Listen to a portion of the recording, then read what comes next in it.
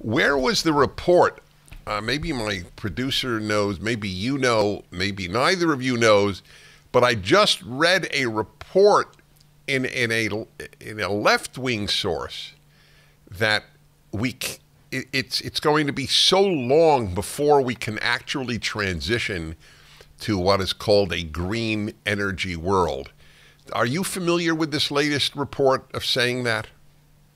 Well, you're seeing different people. So, there was a big UN person recently who had said something to that effect.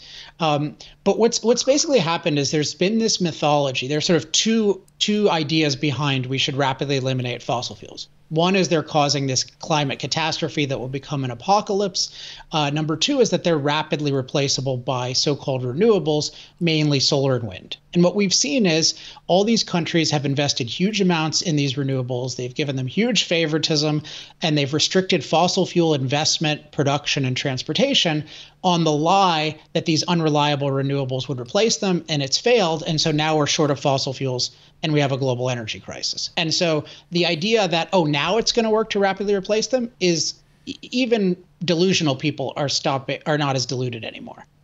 Really? That's happy to hear. When GM announced, some of them are not as deluded. Right, John okay, Kerry, yes. Joe Biden. Okay. Yes, Let's be unrealistic. Correct. Thank you for modifying it.